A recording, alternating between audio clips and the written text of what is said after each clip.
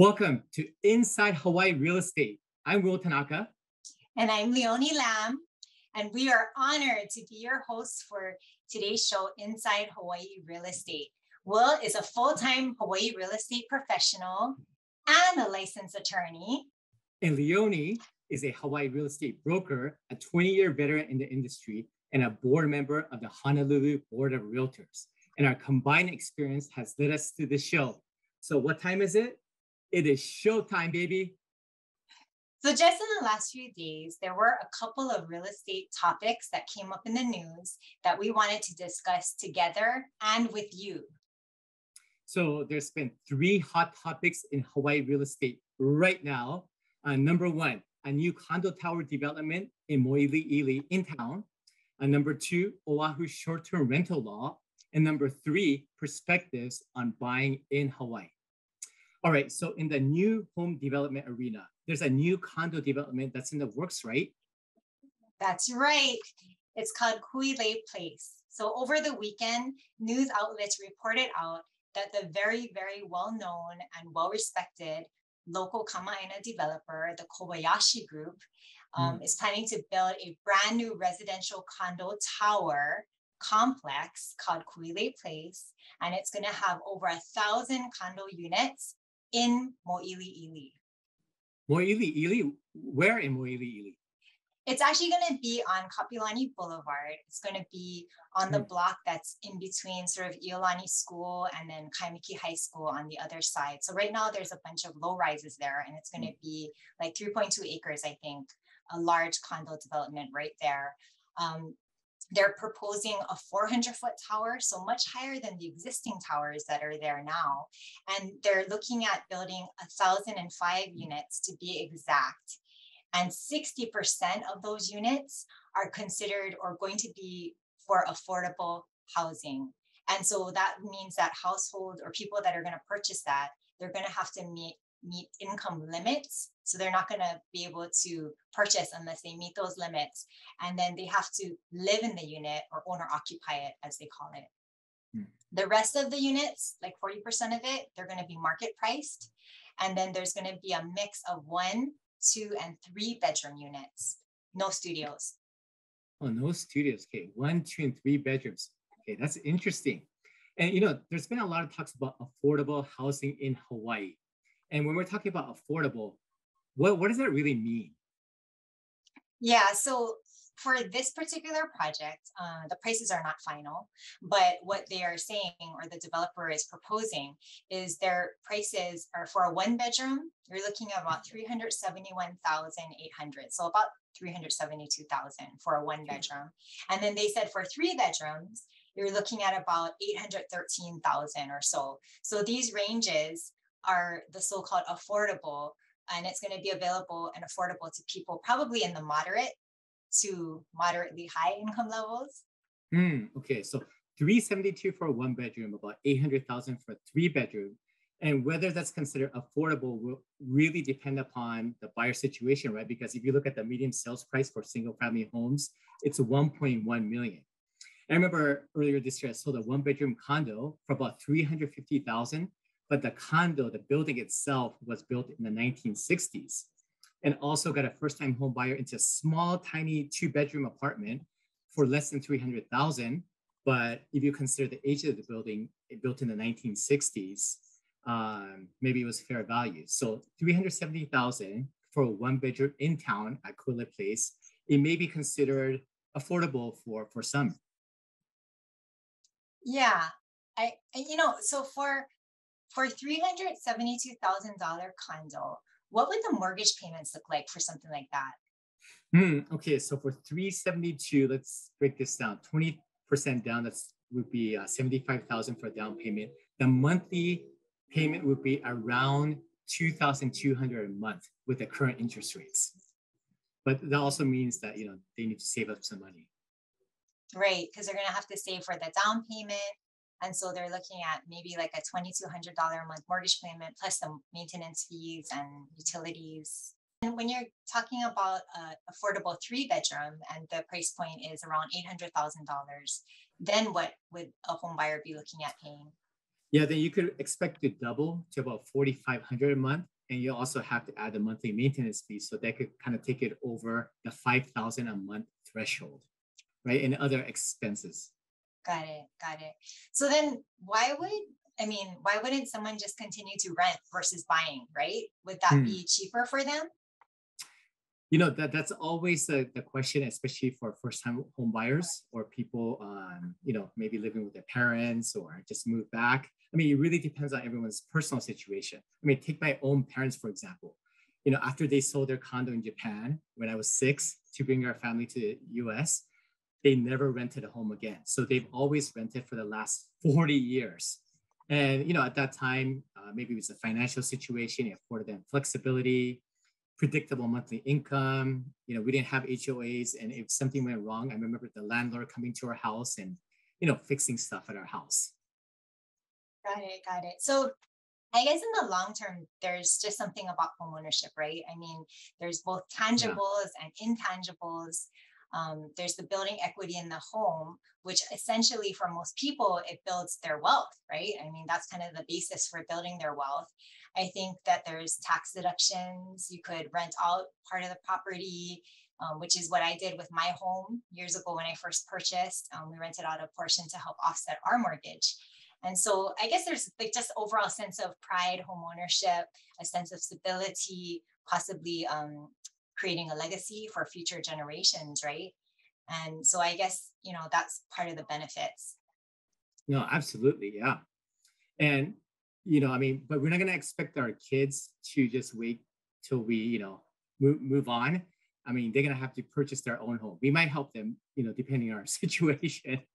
But anyways, great points on home ownership.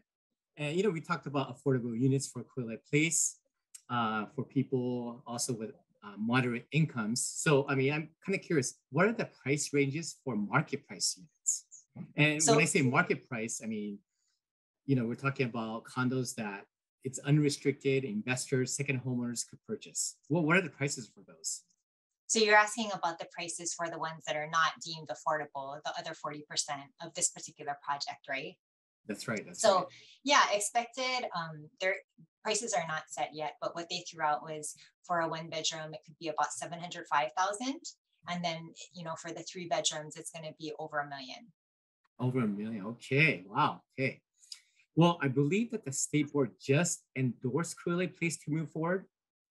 Yeah, that's right. I think it's still going to be a long process. It looks like they're going to need to get building permits. They're going to need to be approved by the city council, and I'm sure a myriad of other items before this project really gets going, but it's looking good. And basically, I think it's going to be a very good project for this area. This area hasn't seen any new development in quite a long time. I think it's going to be like a revitalization in some aspects. Hopefully, it'll become a more walkable community and somewhere that will be desirable to be right in town. So I think that's going to be a huge benefit. And part of it's going to be affordable, and part of it's going to be market. And I know that more information will be coming out soon. And if all goes as planned, according to the developer, hopefully we'll see sales begin even as early as later this year, or probably early in 2023. That's coming up. Yeah, it's coming up. So we'll stay tuned for more information, and just wanted to, we just want to stay updated on that. So another really hot topic that we wanted to kind of cover that's been on the news, like just this past weekend, is the Honolulu short-term rental law. What's the latest going on with that? Okay, well, let's first talk about what is a short-term rental. So a short-term rental is when you rent a property for one night up to 30 days. So they're also known as vacation rentals and considered as an alternative to a hotel. So, renting out a property for 29 days or less is considered short-term. Are you talking about like Airbnbs or like VRBOs? Exactly. Airbnbs, VRBOs, and also some short-term rental units could operate like a hotel. For example, the Ritz-Carlton Waikiki, part of it is actually owned by the Ritz, the hotel itself, but part of it, another tower, it's owned by actual investors and some homeowners, but it's a specific condo unit that they own. and they use an outside property manager or have it managed by the hotel operation. So if the property is a legal short-term rental property, like the Ritz, for example, then you're allowed to rent it for a few days or even a few weeks. Okay, so you're saying for 29 days or less, that is considered short-term. That's right. Okay, and then rentals 30 days or longer, that's considered long-term. That's right. Exactly. Yeah, like a 6-month rental, a 1-year lease, Okay. long-term rentals. And the hot button issue that occurred earlier this year was that the city and county of Honolulu, our mayor, which covers the entire island of Oahu, passed an ordinance called the Bill 41, which increased the minimum short-term rental period from 30 days to 90 days. So in other words, anything less than 90 days is considered short-term and is illegal. Okay, so that was instead of the 30 days, it was going to be extended to 90 days. To 90 days, Bill 41. Right. Okay, so yeah, I would say probably over the last 5 to 6 years, the city and county has really been cracking down on illegal Airbnbs and other short-term rentals, right? With fines and stuff like that. Oh yeah, right. And I believe the homeowners in the community in Kailua really took the lead probably about 7 or 8 years ago when Airbnbs, started popping up on Oahu. And there was an abundance of Airbnbs. And whether it's like they operate like a hotel where people could just Airbnb for a few days or a bed and breakfast, they were very prevalent. And the community got together and really started to, take notice and call for action from the city. Got it. So I notice now when you go onto an Airbnb or VRBO website and you do an online search for Hawaii or Honolulu specifically, or Oahu rather, you'll see that probably 90%, would you say, are concentrated in Waikiki? Like that's where you're going to find them at this point. Yeah, the overwhelming majority. I mean, 90%, I think that's pretty accurate. So you could just go on the VRB or Airbnb. And if it's outside of the Waikiki area, then it's a short-term rental ad. It's going to say minimum 30 days. Got it. And so, outside of Waikiki, where it's resort zone, which essentially means hotel zone, basically, right? Mm-hmm. Can you do Airbnb, or do they have Airbnbs outside of Waikiki? Yeah, so it's a very limited circumstance. So you got to be either in a resort zone or nearby where that particular building is as an exception. And then the other exception is way back in the 90s when they started limiting, short-term rentals to less than 30 days. There were homeowners who were doing Airbnbs 30 years before Airbnbs existed, and they had an opportunity to be grandfathered in. So they applied for what's called a non-conforming use certificate, NUCs. And so homes with those NUCs could still Airbnb it and do short-term rentals. But on Oahu, there's less than probably 800 homes and condos in the entire island. So it's very few. Yeah, very limited. Yeah. So you were mentioning earlier about Bill 41, the short term, and that how it was going to go from 30 to 90. And so that was, we're moving forward with that. But then just over the weekend, it was announced that this law, the 90 days, it was going to go into effect like on Sunday this week, right? But then a judge put a stop to it. And so it's still back to 30 days again? Okay, that's right. So the mayor passed the 90-day short-term rental law back in April of this year. It was supposed to start this Sunday, October 23rd, but a federal judge recently granted a preliminary injunction ordering the city and county of Honolulu to not increase the short-term rental period from 30 to 90 days. Okay, so right now then we're back at 30. Exactly, back at 90. I'm sorry, back at 30, yes. We're back at 30. Back at 30. And can you explain to me, the layman, like what is a preliminary injunction?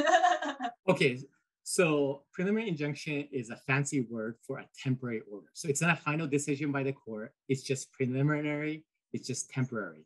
So when the lawsuit was brought up back in this past summer, with the information that the judge had to this point, he decided that there's some constitutional and legal issues that could harm the homeowners who would no longer be able to rent it out between 30 to 89 days. So as of right now, the short-term rental period is still anything less than 30 days. And we'll just have to kind of wait and see what happens next. Do you think there's going to be more to come, or do you think that it's going to remain at 30? Like, what do you think? Ooh, so okay, so with this issue, so the people who actually filed a lawsuit, these are very limited. So it's not it's not like everyone's suing the city and county. It's these specific people who are renting it for a minimum 30 days at a time. So they want, what happened back in the 80s, where they just want a special exception to continue to do that. And then for anyone new, then the 90-day short-term rental law would apply. So it's a very specific group of people who actually filed that lawsuit. I get it. So what does it mean for us? Like, why is it such a hot topic, do you think? Well, it's a hot topic because, just in the last few months, I had a friend who had a temporary work assignment for just 1 month, and just staying in a hotel with the resort fees and parking fees, it would have been cost prohibitive for him to get a hotel. I know traveling nurses need a place to stay for shorter periods of time. And oftentimes it could be a couple months, 3 months, and it would be oftentimes less than 30 days. And I heard of someone else, a new grandparents, right, who's here to take care of their new grandchild. The place, their kid's place is too small, so they need to stay for a couple months. But again, hotels are too expensive. So I think there is a need for these short-term rentals that are shorter than 90 days, but longer than the 30 days. I get it. That's an interesting perspective. And, Yeah. I guess it was because some of the homeowners or investors of these short-term rentals that they were running, I guess they were operating it in not a legal way, or maybe they were abusing the system and Yeah. running, illegal Airbnb type of operations, right? And then I guess maybe with Hawaii not having enough homes, having a housing shortage and all that, the investors were profiting, and they weren't really helping with the housing shortage situation, because it was attractive for them to invest in these properties where they were able to do these Airbnbs and everything, especially in residential areas, right? Exactly. And I mean, like you mentioned, it's going to drive up their prices if you're able to do Airbnbs. And, I mean, who wants to have neighbors who are, transients, who's changing, every few days, right? Then might as well just stay in Waikiki, for example. So, I mean, you want a certain feel and stability to the neighborhood. But again, you also want there's some level of protectionism for the prices for the local families. So there's always going to be a balancing factor, and hopefully, we'll reach a resolution probably sometime next year on that. Yeah. Well, I like how you highlighted the two sides to it, right? Because there's the short-term housing need for, actual people that need to have like a shorter than 30-day. And so I understand that side of it. And then I also understand the other side of it. So it makes sense. Yeah. So let's segue on to the third topic that we wanted to talk about, which was purchasing real estate in Hawaii, right? If I wanted to purchase a home or investment in Hawaii, what is the home buying process like? Well, that's a loaded question, Leonie. I mean, we've both personally been through the home buying process throughout the years. And of course, we help, people buy and sell. And, that's one thing good to know is that Hawaii is a very buyer-friendly state. What do you mean by buyer-friendly? What does that mean? Buyer-friendly. Okay, so typically when you enter into a contract, you're locked in, right? You lease a car, you're locked in for 3 years with no way out unless you pay off the entire lease, right? And when you enter into a Hawaii real estate contract, the buyer puts in their earnest money deposit. But as the buyer, you should know that you're not as locked in.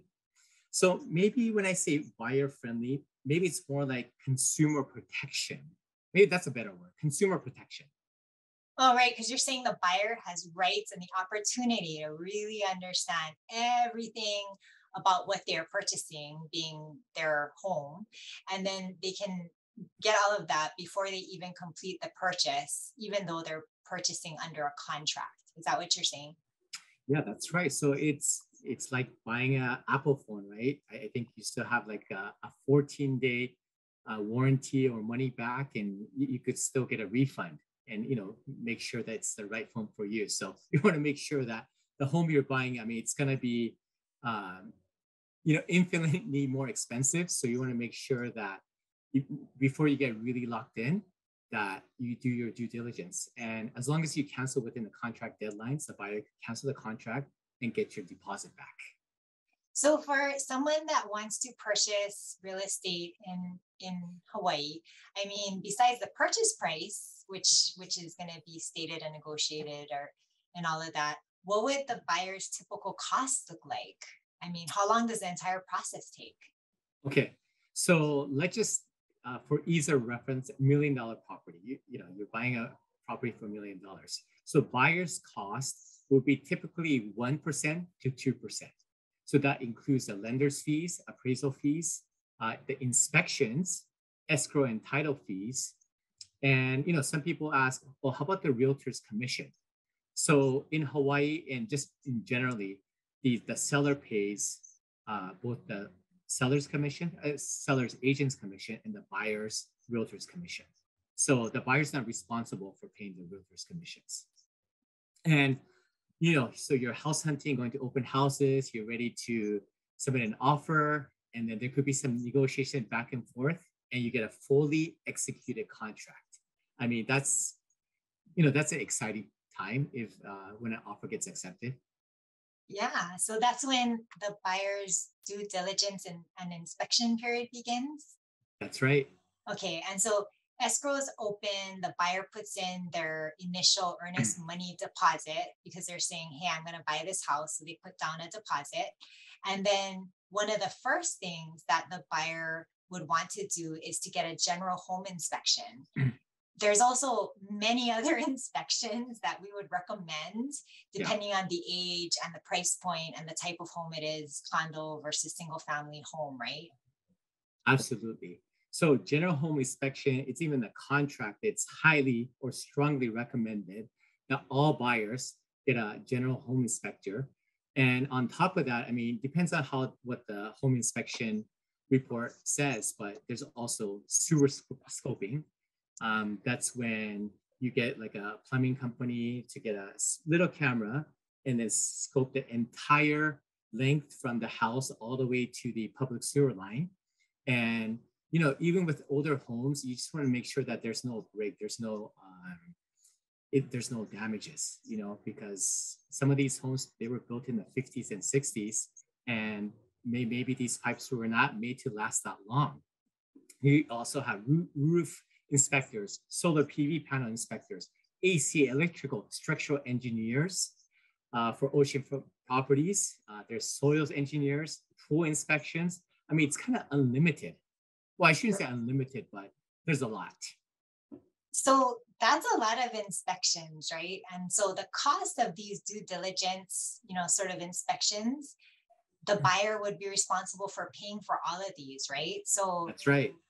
If I was a buyer and I wanted like all of it, because I want to make sure that this house is going to last or everything is good with it, like how long would all of that take? Oh, great question. Okay, so generally the inspection period, and we call it the J1 inspection period, is between about 10 to 15 days, more common 10 to 12 days. So this means that the buyer, for any reason, could cancel the contract during this 10 to 15 day period and get their money back. And once you get the inspection report, you could try to get more inspection, like a sewer scope, for example. And the realtor, the buyer's realtor, will go over 3 options with you.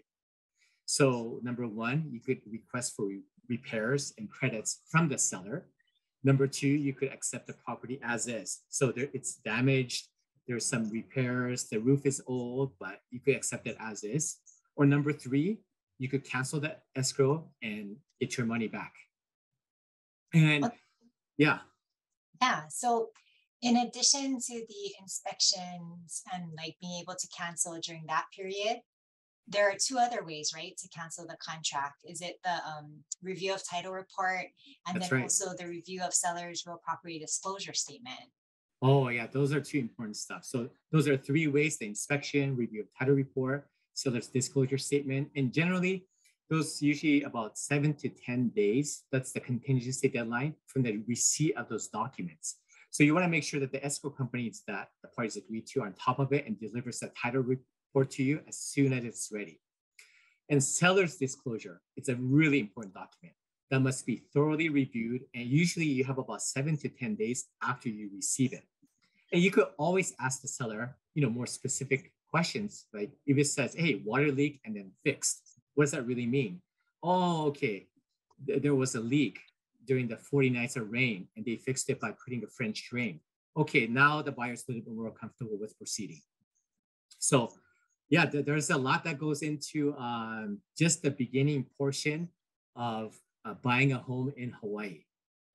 Yeah, so then what does the time frame look like? So I mean, we kind of talked about like if you want to purchase a property and then all these, obvious the due diligence or all these inspections that you want to have done on the property so you can make sure about what you're buying. Well, what does a time frame look like? So the time frame is usually from beginning to end once escrow opens, typically 45 days, about 45 days from beginning to end. And that's 45 days if you're financing, right? If you're financing. If it's cash, 30 days typical. I've seen people close it as soon as a couple of weeks up to 30 days. So it does depend on the situation. Oh, got it. Understand. Wow, that's a lot to cover. That was a lot of hot topics today. So thank you so much, everyone, for tuning in to Inside Hawaii Real Estate. And we will see you next time.